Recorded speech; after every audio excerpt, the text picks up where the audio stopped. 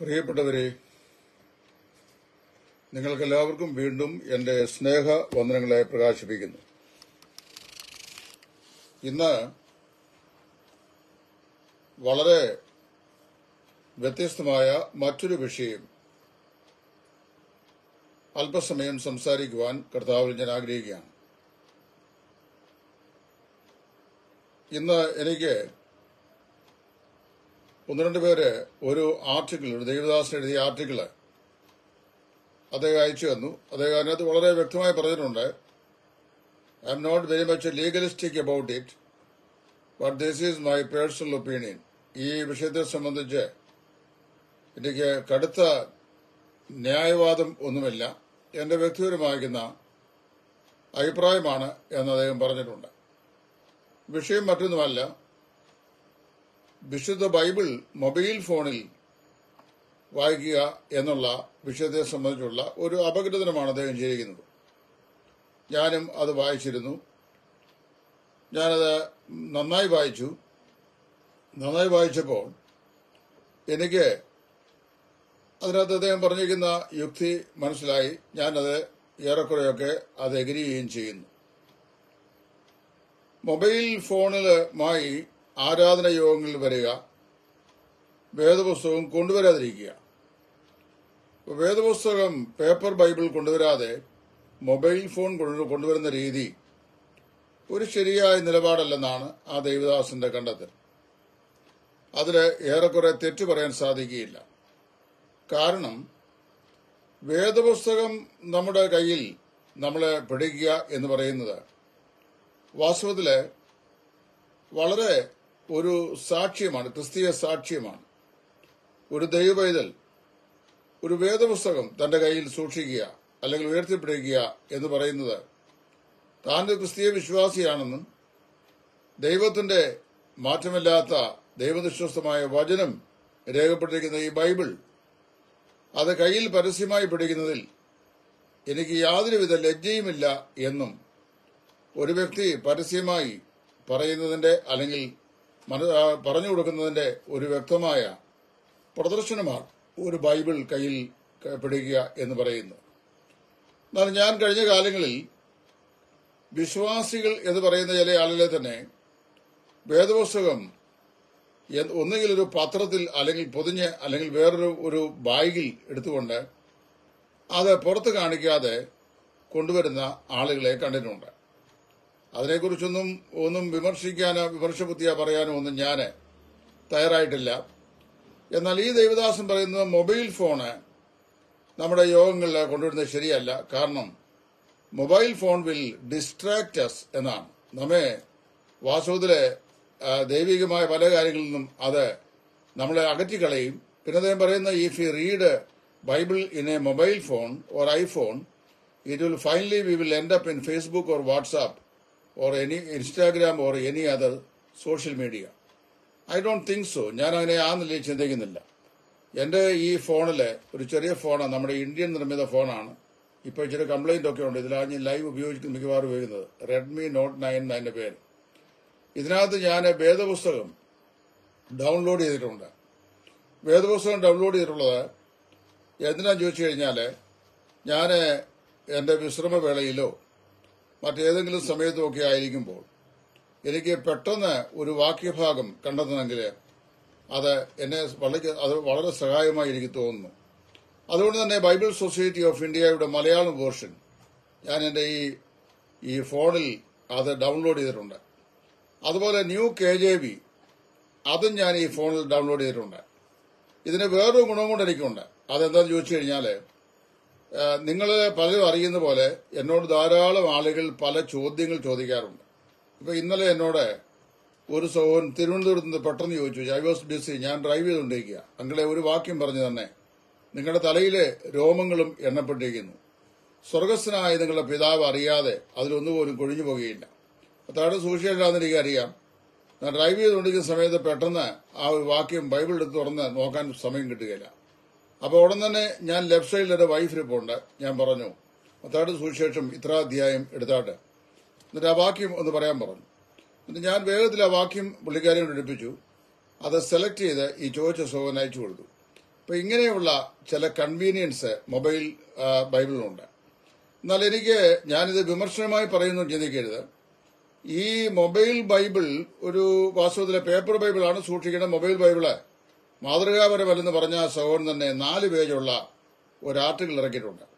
അത് വിവാഹമോചനം, പുനർവിവാഹം, ഇത് ദൈവം ക്ഷമിക്കാത്ത പാപമാണോ? വിവാഹമോചനം ദൈവവചനം അനുവദിക്കുന്നുണ്ട്. There is biblical ground four ഈ ഡൈവോഴ്സ്. അതുപോലെ പുനർവിവാഹവും അനുവദനീയമാണ്, അല്ലെങ്കിൽ അത് ആവശ്യമാണ്. അങ്ങനെയുള്ള ആളുകളോട് നമ്മൾ പ്രത്യേകിച്ച് കരുണ കാണിക്കണം. സഭ അങ്ങനെയുള്ളവരെ കൂട്ടായ്മയിലേക്ക് സ്വീകരിക്കണം. അവരോട് ഒരു വികല്പം കാണിക്കരുത് എന്നൊക്കെ ഉള്ള നിലയിൽ ഒരു ലേഖനം 4 പേജിൽ എഴുതിയത് ഒരാൾ PDF ഫോർമാറ്റിലേക്ക് അയച്ചു തന്നു. ഞാൻ അതും വായിച്ചു. അപ്പോൾ ഇത് രണ്ടിലെ ഏതാണ് വലിയ പാപമെന്ന് ഞാൻ ഇന്നലെ അദ്ദേഹത്തിന്റെ ടൈം ലൈനിൽ തന്നെ എഴുതിയിട്ടുണ്ട്. അമേരിക്കയിലും ഒക്കെയുള്ള ധാരാളം ആളുകൾ അദ്ദേഹം എഴുതിയ മൊബൈൽ ഫോണിനെ സംബന്ധിച്ച് വാനോളം ഉയർത്തി പറയുന്നുണ്ട്. 1997 ഞാൻ അമേരിക്ക ചെന്നപ്പോൾ അവിടെ ഈ ചിപ്സിലാക്കിയ ഈ ബൈബിള് കിട്ടുമായിരുന്നു. ഞാനും ഒരെണ്ണം വാങ്ങിച്ചു. കാൽക്കുലേറ്ററും ബൈബിളും കൂടെ കൂടി ഒന്നിച്ചുള്ള സാധനം. പക്ഷെ ഇവിടെ കൊണ്ടുവന്നപ്പോൾ ഇവിടുത്തെ കാലാവസ്ഥ പെട്ടെന്ന് കേടായിപ്പോയി. പല ആളുകളും യുവാക്കന്മാർ ഉപയോഗിക്കുന്നത് കണ്ടു. എനിക്ക് അതിനോടൊരു ഈൽ ഫീലിംഗും തോന്നിയില്ല. പിന്നെ നമ്മൾ സഭായോഗത്തിനും ആത്മീയയോഗത്തിനും വരുമ്പോൾ ഒരു മൊബൈൽ ഫോണോ ഒരു ഐപാഡോ ഒക്കെ കൊണ്ടുവന്ന് അവിടെ ഒരു പ്രത്യേകമാകുന്ന ഡിസ്ട്രാക്ഷൻ ഉണ്ടാക്കുന്നതിനേക്കാൾ ഒരു വിശുദ്ധ ബൈബിൾ നമ്മുടെ കയ്യിൽ സൂക്ഷിക്കുന്നത് നല്ലതാണെന്നാണ് എന്റെ അഭിപ്രായം. അദ്ദേഹത്തിന്റെ അഭിപ്രായത്തോടാണ് ഞാൻ യോജിക്കുന്നു. പക്ഷെ വേറെ കാര്യമുണ്ട്. വിവാഹമോചനത്തെയും പുനർവിവാഹത്തെയും അനുകൂലിക്കുകയും വിവാഹമോചനവും പുനർവിവാഹവും ചെയ്ത ആളുകൾ അവരോട് നമ്മൾ സഭയായി മനസ്സലിവ് കാണിക്കണമെന്നും അങ്ങനെയുള്ള ആളുകളുടെ പ്രശ്നങ്ങൾ കൈകാര്യം ചെയ്യാൻ കഴിയുന്ന പ്രാപ്തന്മാരാകുന്ന എൽഡേഴ്സും ശുശ്രൂഷകന്മാരും ഇന്ന് സഭകൾ കുറവാണെന്നും അവരെ വളരെ മോശപ്പെട്ട ആളുകളായിട്ടാണ് കാണുന്നതെന്നും അങ്ങനെ കാണാൻ പാടില്ലെന്നും ഒരു ഭാഗത്ത് പറയും. മറുഭാഗത്ത് മൊബൈൽ ഫോൺ യൂസ് ചെയ്യുന്നത് നമ്മളെ ഡിസ്ട്രാക്ട് ചെയ്യുകയും ചെയ്യും എന്ന് പറയുന്നതിൽ ഒരു ഡബിൾ സ്റ്റാൻഡേർഡ് ഞാൻ ആ ഇവാലുവേഷനിൽ കാണുന്നു. എന്റെ തെറ്റാണെങ്കിൽ ദയവായി എന്നോട് ക്ഷമിക്കുക. ഞാൻ അങ്ങനെയാണ് കാണുന്നത്. ഞാൻ ഇതിനെ രണ്ടിനെ ഒരുപോലെ അപലപിക്കുന്നു. അതായത് ഡൈവോഴ്സ് ആൻഡ് റീമാരേജും തെറ്റാണ്. അവരോട് കർത്താവ് കരുണ കാണിക്കട്ടെ. നമ്മളെന്ത് കരുണ കാണിക്കാൻ കഴിയും? നമുക്ക് എന്ത് കരുണയാണ് കാണിക്കേണ്ടത്? അപ്പോൾ നമുക്കൊരു കരുണയും കാണിക്കാൻ പറ്റില്ല. ഒരിക്കൽ ഞാൻ ഒരു സ്ഥലത്തായിരിക്കുമ്പോൾ വിവാഹിതരായി 19 വർഷമായി കുഞ്ഞുങ്ങളില്ലാത്തൊരു ഫാമിലിയെ കണ്ടു. അവർക്ക് മക്കളില്ല. എനിക്ക് അവരെ അറിയാം. ഞാൻ അവരുടെ വിവാഹത്തിന് പ്രസംഗിച്ച ആളുമാണ്. വളരെ ചെറുപ്പക്കാരനായിരുന്നു അന്ന്. അപ്പം എന്നോട് ഈ ഇദ്ദേഹത്തിന്റെ ഒരു സഹോദരൻ പറഞ്ഞു, എന്റെ ബ്രദറെ, എങ്ങനെയെങ്കിലും അവർക്കൊരു കുഞ്ഞുണ്ടായാൽ മതിയായിരുന്നു. അവരുടെ ആ ഹൃദയത്തിന്റെ ആഗ്രഹം കൊണ്ട് പറഞ്ഞാണ് ഒരു തലമുറ ഇല്ലാതെ പോകുക എന്ന് പറഞ്ഞത് തെറ്റാണല്ലോ. അപ്പൊ എങ്ങനെയെങ്കിലും ഞാൻ പറഞ്ഞു, എങ്ങനെയെങ്കിലും കുഞ്ഞുണ്ടാകാൻ പറ്റുമോ? അവളുടെ ഭർത്താവിൽ വേണം അവൾക്കൊരു കുഞ്ഞുണ്ടാകാൻ. അതാണ് ദൈവത്തിന്റെ വ്യവസ്ഥ എന്ന് ഞാൻ പറഞ്ഞു. അപ്പൊ ഞാൻ പറഞ്ഞത്, നമ്മള് ഈ എന്റെ ഇരിക്കുന്ന ബൈബിള് വളരെ പഴക്കമുള്ള ബൈബിളാണ്. അതിന്റെ തുകലൊക്കെ വളരെ കീറി പറഞ്ഞു. അത് ഞാൻ കുമ്പനാട്ട് നമ്മുടെ ബൈബിൾ ബൈൻഡിങ് സെന്ററിൽ കൊടുത്ത് രണ്ടാമത് ബൈൻഡ് ചെയ്ത് ഞാനത് ഉപയോഗിക്കുന്നു. അപ്പോൾ അതിന്റെ അരിവൊക്കെ മൂലയൊക്കെ കട്ട് ചെയ്ത ശേഷം ഇപ്പൊ അതിന്റെ വലിപ്പം കുറഞ്ഞിട്ടുണ്ട്. But still I M using it. ഞാൻ എവിടെ പോയാലും ആ ബൈബിളാണ് ഉപയോഗിക്കുന്നത്. അത് ഞാൻ പൊതിയാറില്ല, ബൈബിൾ കവറിനകത്ത് വെക്കാറില്ല, പിന്നെ അത് മറച്ചു പിടിക്കാറില്ല. Openly I hold the Bible. എനിക്കതിന് യാതൊരു ലജ്ജയില്ല. കാരണം എന്നെ ഞാനാക്കിയത് ഞാൻ വിശ്വസിക്കുന്ന, ഞാൻ സ്നേഹിക്കുന്ന ഈ ദൈവവചനമാണ്. എന്നാൽ എനിക്ക് ഈ തുകലിട്ട ഈ പേപ്പർ ബൈബിളിനോട് മാത്രം അമിതമായൊരു പ്രേമമില്ല. കാരണം എന്താണെന്ന് ചോദിച്ചു കഴിഞ്ഞാൽ, ഈ ബൈബിൾ അച്ചടിച്ചപ്പോൾ പേപ്പറിലാണ് അടിച്ചത്. അത് ബൈബിൾ അച്ചടിച്ചപ്പോൾ പേപ്പറിലാണ് അടിച്ചത്. കഴിഞ്ഞ ഒരു 1.5 നൂറ്റാണ്ടായി.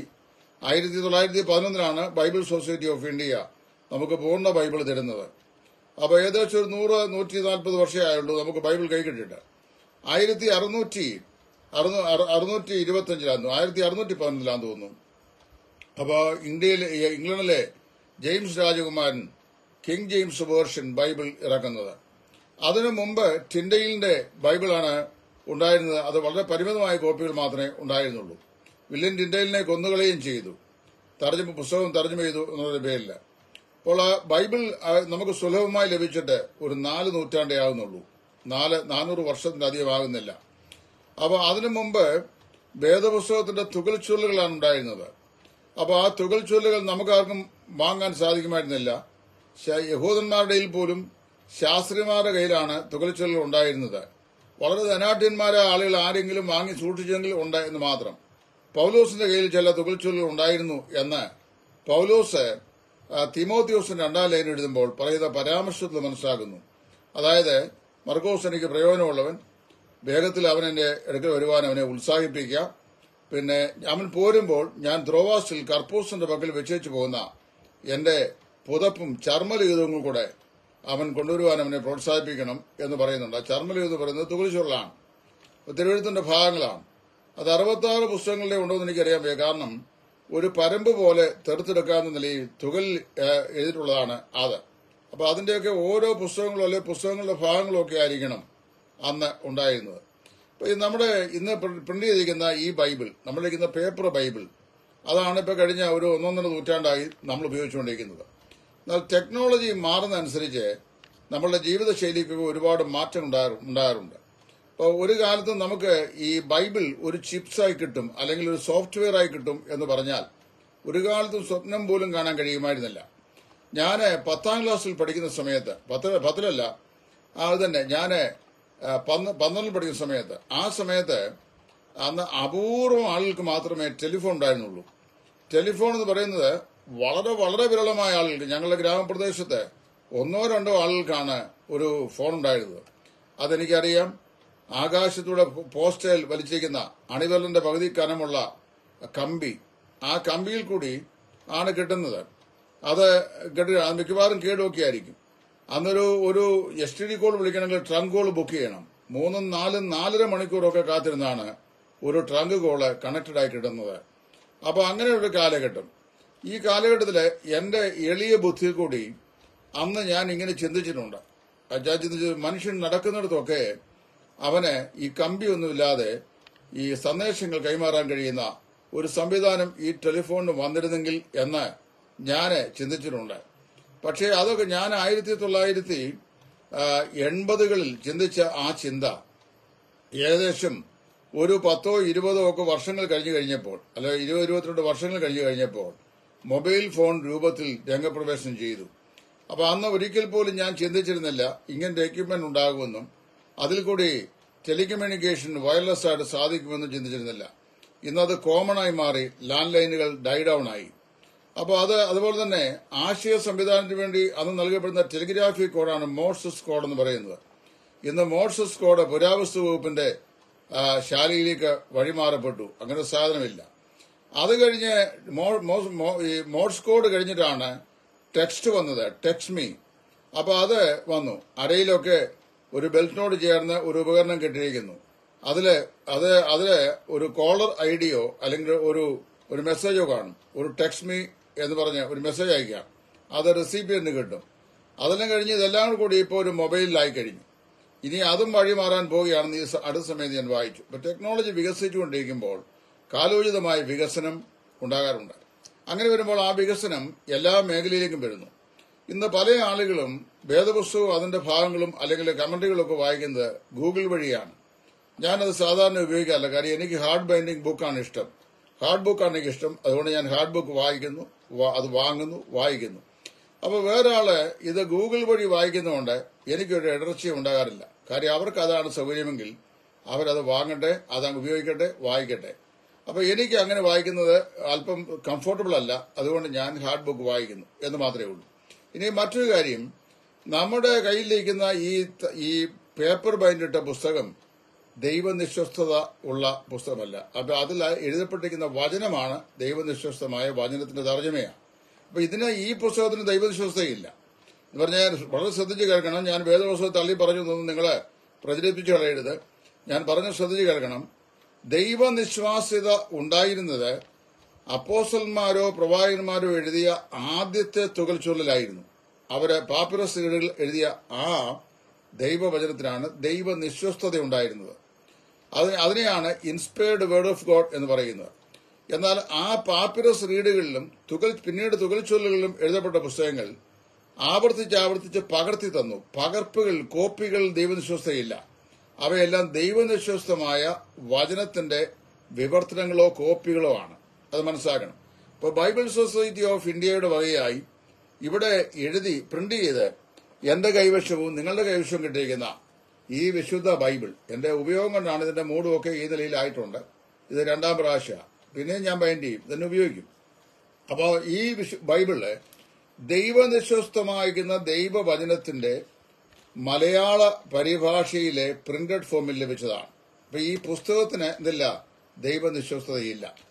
എന്നാൽ ഇതിനകത്ത് എഴുതപ്പെട്ടിരിക്കുന്ന വചനം ദൈവനിശ്വസ്തമായി നമുക്ക് നൽകപ്പെട്ടിരിക്കുന്ന വചനമാണ്. അപ്പൊ വചനത്തിന് ദൈവനിശ്വസ്തയുണ്ട്, ഈ പേപ്പറിന് എന്തില്ല, ദൈവനിശ്വസ്ത ഇല്ല. അപ്പൊ അതുകൊണ്ട് ഈ പുസ്തകം നമ്മൾ ഒരെണ്ണം കയ്യിൽ പിടിച്ചതുകൊണ്ട് പ്രത്യേകിച്ച് ആത്മീയത ഉണ്ടാവുകയോ, ഒരു മൊബൈൽ ഫോണിൽ എഴുതപ്പെട്ടിരിക്കുന്ന സോഫ്റ്റ്വെയറിൽ എഴുതപ്പെട്ടിരിക്കുന്ന വചനം വായിച്ചാൽ അതുകൊണ്ട് നമ്മുടെ ആത്മീയത കുറഞ്ഞു പോവുകയോ ചെയ്യുമെന്ന് എനിക്ക് തോന്നുന്നില്ല. ഞാൻ അങ്ങനെ ചിന്തിക്കുന്നില്ല. അപ്പൊ ഈ പുസ്തകം ഇങ്ങനെ പിടിച്ചാൽ ഇതുകൊണ്ട് നമുക്ക് പ്രത്യേക ഒരാത്മീയനാണ്. അതേസമയത്ത് ഞാൻ ഈ ബൈബിളിലെ സോഫ്റ്റ്വെയർ ഇത് ഉപയോഗിച്ചു കഴിഞ്ഞാൽ എന്റെ ആത്മീയതയ്ക്ക് അല്പം കുറവ് സംഭവിച്ചു എന്ന് ഞാൻ ചിന്തിക്കുന്നില്ല. എങ്കിലും ഒരു മാതൃക എന്ന നിലയിൽ എന്റെ ഈ പഴഞ്ചൻ ബൈബിൾ കയ്യിൽ ഇങ്ങനെ തന്നെ പിടിച്ചുകൊണ്ട് പോകാനാണ് എനിക്കിഷ്ടം. അതിന്റെ കാരണം ഞാൻ പറയാം. ഇതൊരു സാക്ഷ്യമാണ്. അതായത് ഞാൻ ദൈവവചനമായി വിശുദ്ധ ബൈബിൾ എന്റെ ജീവപ്രമാണമായി, വിശ്വാസ പ്രമാണമായി അത് സ്വീകരിക്കുന്നു. ഇത് ചുമന്നുകൊണ്ട് നടക്കുന്നതിൽ എനിക്ക് യാതൊരു ലജ്ജയുമില്ല എന്നെ കാണുന്ന ആളുകൾ മനസ്സിലാക്കുന്നതിന് ഇത് കൊണ്ടുനടക്കുന്നത് എനിക്ക് വളരെ സന്തോഷമാണ്. ഇതാണ് ഞാൻ ഉപയോഗിക്കുന്നത്. എന്നാൽ അപ്പോൾ തന്നെ ഈ മൊബൈൽ ഫോണിലെ ബൈബിൾ എന്റെ കയ്യിൽ ഉണ്ട് താനും. അത് ഇടയ്ക്ക് എന്തെങ്കിലും അത്യാവശ്യമുണ്ട്, ക്രോസ് റെഫറൻസ് ഒക്കെ ഉണ്ട്, പെട്ടെന്ന് നോക്കാൻ സൗകര്യമുണ്ട്. അതുകൊണ്ട് ദേവദാസൻ പറഞ്ഞ കാര്യം, ചർച്ചിലെ മീറ്റിംഗിന് വരുമ്പോൾ ഈ മൊബൈൽ ബൈബിൾ കൊണ്ടുവരുന്നതിനേക്കാൾ നല്ലത് ഒരു ഹാർഡ് ബൈബിൾ കൊണ്ടുവരുന്നതാണ് നല്ലത്. ഇനി ആർക്കെങ്കിലും ഒരു ഹാർഡ് ബൈബിൾ കൊണ്ടുവരാൻ കഴിയാതെ പോയാൽ അദ്ദേഹം മൊബൈലിലോ ഐപാഡിലോ അദ്ദേഹത്തിന്റെ ബൈബിൾ ഉപയോഗിക്കുന്നതുകൊണ്ട് അദ്ദേഹത്തെ ഒരു കുറ്റക്കാരനായിട്ടോ അല്ലെങ്കിൽ അദ്ദേഹത്തെ വേദപുസ്തകത്തിന്റെ വായനയിൽ ഡിസ്ട്രാക്ഷൻ സംഭവിക്കുന്ന ഒരു വ്യക്തിയായിട്ടോ അല്ലെങ്കിൽ അദ്ദേഹം അത് വായിക്കുമ്പോൾ ഫേസ്ബുക്കിലേക്കോ വാട്സാപ്പിലേക്കോ ഇൻസ്റ്റാഗ്രാമിലേക്കോ ഒക്കെ ചെന്ന് അവസാനിക്കുന്നതായിട്ടോ ഒന്നും എനിക്ക് തോന്നുന്നില്ല. വേദപുസ്തകം വായിക്കാനിരിക്കുമ്പോൾ ഞാൻ വേദപുസ്തകമാണ് വായിക്കുന്നത്. എന്നാലും എനിക്ക് വേറൊരു സാധനം വായിക്കാൻ തോന്നാറില്ല, ഞാനത് ചെയ്യാറുമില്ല. അപ്പോൾ ഇവിടെ എന്റെ കാര്യമാണ് ഞാൻ ഈ പറയുന്നത്. അപ്പൊ അതുകൊണ്ട് പക്ഷെ അങ്ങനെയുള്ള റിജിഡിറ്റി പറയുമ്പോൾ ഒരു കാര്യം ഞാൻ പ്രത്യേകം പറയാണ്, നമ്മൾ ഒരു കാര്യത്തിൽ മാത്രം പോരാ റിജിഡിറ്റി. ഇപ്പൊ മൊബൈൽ ഫോണിനെ ഞാൻ ഒരിക്കലും പ്രോത്സാഹിപ്പിക്കുകയില്ല. കാരണം ചോദിച്ചാൽ ഞാൻ ഇപ്പോഴും പറയുന്നത് നിങ്ങൾ എന്ത് ചെയ്യണം, നിങ്ങൾ വേദപുസ്തകം കൊണ്ടുപോകുന്നതാണ് നല്ലതെന്നാണ് പറയുന്നത്. അപ്പോൾ ഇത് നമ്മൾ മുമ്പോട്ട് പോകുമ്പോൾ നമ്മൾ ഈ ഡിജിറ്റൽ ആയിട്ടുള്ള ഒരുപാട് കാര്യങ്ങൾ ഇപ്പോൾ ഉപയോഗിക്കുന്നുണ്ട്. ലോകം മുഴുവൻ ഒരു ഡിജിറ്റൽ വേൾഡിലേക്ക് മാറിക്കൊണ്ടിരിക്കുകയാണ്. അങ്ങനെ വരുമ്പോൾ ഇപ്പൊ നാളെയുടെ നാളുകളിൽ ഇതിന്റെ ഒരു അസംഭവ്യതയും കൂടെ, അതായത് അപ്രായോഗികതയും കൂടെ ഞാൻ പറയാം, നോൺ ഫീസിബിലിറ്റി. അതെന്താ ചോദിച്ചാല് ഇപ്പൊ നമ്മുടെ ഗവൺമെന്റ് ഒക്കെ മാറി മാറി വരികയാണ്. മാറി വരുമ്പോൾ ഇന്ത്യ തന്നെ ഇപ്പോൾ 2024 ഒരു ഇലക്ഷന് വേണ്ടി ഒരുങ്ങിക്കൊണ്ടിരിക്കുകയാണ്. അപ്പൊ ഇവിടെ നമ്മൾ ജീവിക്കുമ്പോൾ ഇവിടെ വാസ്തവത്തില് ഒരു ക്രിസ്തീയ ഡെൻസിറ്റി വളരെ കുറഞ്ഞു വരുന്നു. ഇത് ഞാൻ പറയാതെ നിങ്ങൾക്കറിയാം. നമ്മുടെ ക്രിസ്ത്യാനികളിൽ നല്ലൊരു പങ്ക് ആൾക്കാർക്ക് വേണ്ടുവോളം പണമുണ്ട്, പക്ഷെ ഇത് അനുഭവിക്കാൻ അവരുടെ വീട്ടിൽ മക്കളില്ല. ദമ്പതികൾക്ക് കുഞ്ഞുങ്ങളെ ഒന്നോ അതിൽ കൂടുതലോ 2 പേരോ കിട്ടുന്നത്, അതിൽ കൂടുതലുണ്ടാകുന്നത് വലിയ പ്രയാസമായി തോന്നിയ കാലത്ത് കത്തോലിക്ക സമൂഹം മാത്രമാണ് അവരുടെ വംശവർദ്ധനവ് നിലനിർത്തുവാൻ വേണ്ടി ഫാമിലി പ്ലാനിംഗ് പാടില്ല എന്ന് വിശ്വാസ സംബന്ധമായി തന്നെ പഠിപ്പിക്കുന്ന ഏക ക്രൈസ്തവ സമൂഹം. അത് റോമൻ കത്തോലിക്സ് പഠിപ്പിക്കാറുണ്ട്. അവരുടെയൊക്കെ വീടുകളിൽ കുട്ടികളുമുണ്ട്. സ്ത്രീകൾക്ക് പ്രസവിക്കുന്നതിന് വലിയ പ്രശ്നവുമില്ല. ഈ അടുത്ത കാലത്ത് കോതമംഗലത്തുള്ള ഒരു കോതമംഗലത്താണോ അതോ കോലഞ്ചിയിലാന്ന് തോന്നുന്നു, അത് 3 കുട്ടികൾ 4ാമത്തെ 5ാമത്തെയും കുട്ടിയുടെ പ്രസവം കത്തോലിക്കരുടെ വീടുകളിലെ പറഞ്ഞു. അവർ ഫ്രീ ആയിട്ട് ആ ഹോസ്പിറ്റൽ കൈകാര്യം 5 പൈസ പോലും കൊടുക്കണ്ട. എന്തിനാന്ന് ചോദിച്ചാൽ സന്താനവർദ്ധനവിന് വേണ്ടി അവരെ ഫാമിലി പ്ലാനിംഗ് അപ്ലൈ ചെയ്യാതെ ആളുകളെ പ്രോത്സാഹിപ്പിക്കുകയാണ്. ഇപ്പം നമ്മുടെ വേർപാടുകാരുടെയും പെന്തക്കോസുകാരുടെയും ഒക്കെ കഥ നോക്കാം. ലോകം മുഴുവൻ ഇപ്പോൾ ഒരുപാട് പെന്തക്കോസുകാരും ബ്രദറുകാരും ഒക്കെ ഉണ്ട്. അവർക്കെല്ലാം വേണ്ടുവോളം പൈസയുമുണ്ട്, ഇഷ്ടം പോലെ പണമുണ്ട്, ഷെയറുകളുണ്ട്, LIC പ്ലാനുകളുണ്ട്, ബാങ്ക് നിക്ഷേപങ്ങളുണ്ട്, ഇതെല്ലാം ഉണ്ട്. മാക്സിമം 1 അല്ലെങ്കിൽ 2 കുട്ടികൾ. ആ 2 കുട്ടികൾ എവിടെയാ? ഒന്നുകിൽ ഒരെണ്ണം കാനഡയിൽ, അടുത്തത് ഓസ്ട്രേലിയയിൽ. നാട്ടിലെങ്ങും ഇവിടെങ്ങും ആരുമില്ല. ചില മാസങ്ങൾക്ക് മുമ്പ് കുമ്പനാട്ട് BBC-ക്കാര് ഒരു ഡോക്യുമെന്ററി എടുത്തു. കുമ്പനാട്ട് ഞാൻ അറിഞ്ഞില്ല. BBC അത് ടെലികാസ്റ്റ് ചെയ്യുമ്പോഴാണ് ഞാനത് കണ്ടത്, നിങ്ങൾ കണ്ടതുപോലെ. അതായത് പ്രേതം ഉറങ്ങുന്ന സിറ്റിയാണ് എന്നാണ് കുമ്പനാടിനെ കുറിച്ച് ഈ BBC-കാർ പറഞ്ഞത്. കാരണം മിക്കവാറും വീടുകൾ അടഞ്ഞിടക്കുക. പത്തനംതിട്ട ജില്ലയിലാണ് കേരളത്തിൽ ഏറ്റവും കൂടുതൽ ഭീമാകാരമായ വീടുകൾ അടഞ്ഞിടക്കുന്നത്. എന്താ കാരണം? മക്കളാരും ഇവിടെയില്ല. വസ്തുവകൾ കാട് കയറി കിടക്കുകയാണ്. അതിനകത്ത് പാമ്പും മറ്റ് ക്ഷുദ്രജീവികളും ഒക്കെ വസിക്കുക. ഒരു കാലഘട്ടത്തിൽ നമ്മുടെ ഉപജീവനത്തിന് മാർഗമായിരുന്ന വസ്തുക്കളെല്ലാം ഇന്ന് വെറുതെ കിടക്കുകയാണ്, തരിശായി കിടക്കുകയാണ്. ഇത് അനുഭവിക്കാൻ ആരുമില്ല. കാര്യം കുഞ്ഞുങ്ങളുമില്ല. 1-2 പേര് അവിടെ. ഇനി അവര് മൈഗ്രേറ്റ് ചെയ്തവർക്കും മാക്സിമം 1 അല്ലെങ്കിൽ 2. അപ്പൊ നമ്മുടെയൊക്കെ പോപ്പുലേഷൻ കുറഞ്ഞുകൊണ്ടിരിക്കുകയാണ്. അതേസമയത്ത് മറ്റുള്ള റിലീജിയന്റെ ഒക്കെ പോപ്പുലേഷൻ അവർ ബാലൻസ് ചെയ്യുന്നുണ്ട്.